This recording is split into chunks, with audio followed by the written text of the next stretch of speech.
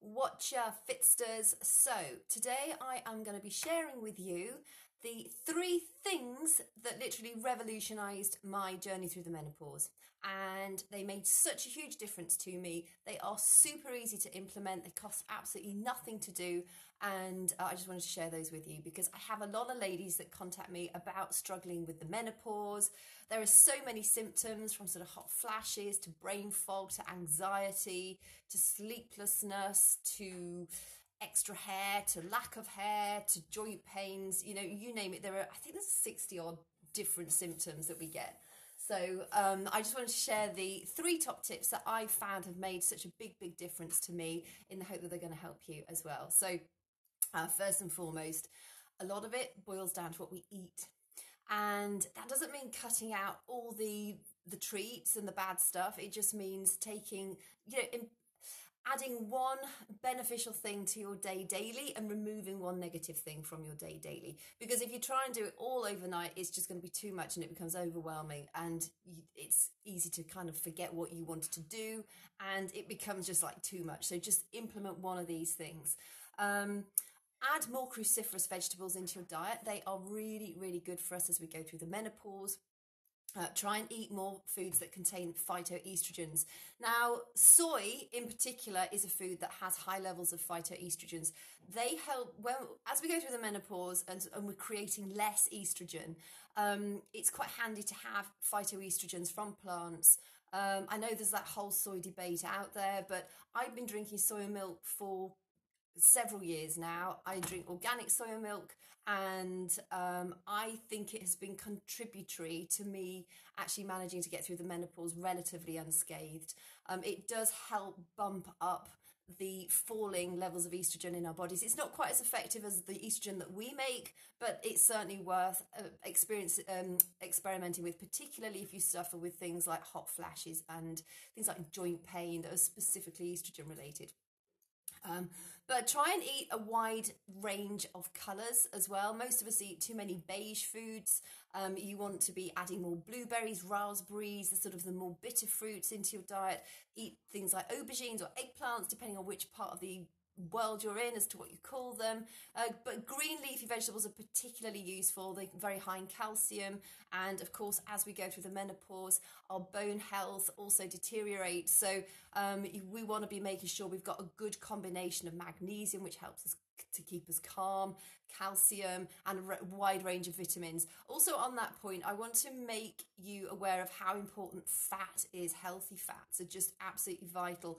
Eat a wide range of nuts and seeds, avocados, things like that, which are going to help you get your healthy fats. Healthy fats are not only really beneficial for our nervous system, but a lot of vitamins are fat soluble. So A, C, D, E, K off the top of my head. I may have got that wrong, so don't quote me, but just off the top of my head. And if you're eating those vitamins without fat, your body can't synthesize them. So fat is incredibly important. People tend to think, oh no, fat-free is the best way. It's not. You need healthy fats. What you need less of is sugar. And that sort of leads me on to the next point, is reduce the amount of processed sugar that you're eating. You will find that if you follow like a food tracker or a food diary, when you eat something that's quite high in sugar, you will have a spike of a hot flash, and it also can aggravate acne and joint pain because the sugar makes us more inflammatory. Thank you for all the hearts, you guys. And so just be aware of the amount of sugar. That's the one you want to be reducing, and you want to be eating plenty of healthy fats and vegetables. And if you eat meat, make sure, if you can afford organic meat, get organic meat. But also experiment with some vegan meals during the week. Plant-based whole food meals are incredibly good for us. And it's quite nice to sort of vary your diet up. So a lot of us eat more protein than we need. That's another common myth out there. And, plant-based proteins are incredibly beneficial for us. So change it up a little bit. Google, you find so many healthy, absolutely delicious vegan meals out there. So experiment, see how you get on with that. But I'd certainly try and incorporate more vegetables into your diet. That's one of the things that most of us eat too few of.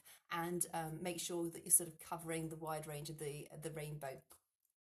The next one is exercise. Exercise is absolutely vital, particularly as we go through the menopause, because as our estrogen levels drop, it also has a knock-on effect to our bone health, specifically because we create less osteoblasts, which are the cells which help us build bone, and we have more osteoclasts, which are the bones which gobble up bone. And you know, some people don't realize that bone is actually a living tissue. So we need to be eating and living a lifestyle that's going to be beneficial for our bones. And as we go through the menopause, we need a good combination of cardio health, high interval training, and also strength training, because as the muscles, as you're using your muscles, you're pulling on the bones, and that actually helps to improve the density of your bone. But because you'll have stronger muscles too, you'll have better balance, you'll have better coordination, you should stretch too, so you'll have better flexibility. So from a biological point of view, exercise is incredibly important when you are going through the menopause and on into middle age and beyond, because if you don't use it, you will lose it. Muscles will atrophy. So it's really important that you're doing regular strength training 3, 4, 5 times a week.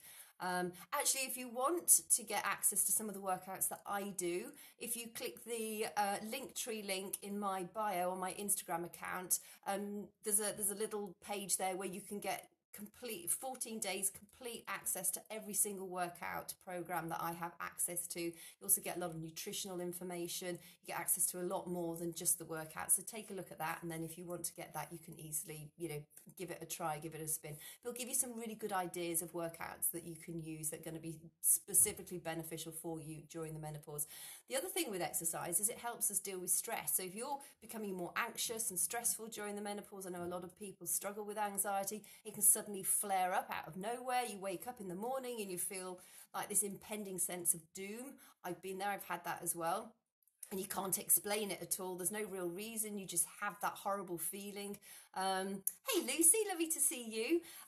Then it's just one of the, exercise is going to help you gobble up those stress hormones, but it also promotes the release of feel-good hormones. So you get your kick of endorphins as well. And you'll find that cardio specifically is really good at gobbling up stress hormones and giving you those feel-good hormones. Strength training is really good for your joints and for your bones, and will give you that body confidence too, because you'll have a better posture, you'll carry yourself better, and as you build lean muscle, you'll be burning up more calories too. So if weight is an issue for you, if you've got more muscular tissue, your metabolism increases, and you will be gobbling up calories throughout the course of the day. So that's another added bonus, as many of us struggle with belly fat. Now, just quickly on belly fat, stress causes us to hang on to belly fat because the fat around our bellies have 4 times the amount of receptors for cortisol, which is one of our stress hormones. So when you are feeling stressed, that's why you get pudgy around the middle. So, try and incorporate techniques that are going to help you with stress busting. I will do another video specifically on dealing with stress, but exercise is a great natural way of stress busting, and also shedding some calories and improving your joint health and improving the strength of your bones. Also, a lot of our joints, they're in synovial sockets, which we have the synovial fluid, which actually oils our joints, keeps us moving nicely. And if you're not getting regular exercise for your joints, that synovial fluid can diminish. So, regular exercise is also going to improve your joint health overall as well. And then finally, I think this is probably the most important one, is to give yourself grace. Just take it easy. Going through the menopause is such a big transition in so many women's lives, whether you become a menopause warrior or whether you're really, really struggling with symptoms still. It's still a transition. It's still a period of your life where things are going to be slightly different. You may be becoming an empty nester. That's happened to me. So you're getting used to not having your babes around anymore. I know some women are going, yay, celebrate, they're out of the house. Not me. I adored her. I love being a mum, and I love having my children at home. So for me, it was really important to have something that would fill my days fully and in a purposeful way. So when the kids left home, it wasn't quite so awful, but I still cried buckets. It was tough. And, you know, sometimes it can change the dynamics in our relationships because your body is changing as well. Ah, bonjour Frédéric, comment ça va? You know, it might be that you're dealing with other menopause related issues that are just making you lose your confidence. So to give yourself grace, I think, is incredibly important, and to allow yourself a bit of extra space around the day to just navigate this period of our lives. I think we're all so good at just doing all the time, and we forget. You know, it's almost like the new buzzword is, oh yeah, I'm busy. I catch myself saying all the time, I'm going to knit for a quick wee, or knit for a quick this, or knit for a quick that. Just like, why does it have to be quick? It's just do it. But we all become so obsessed with being quick and fast and busy.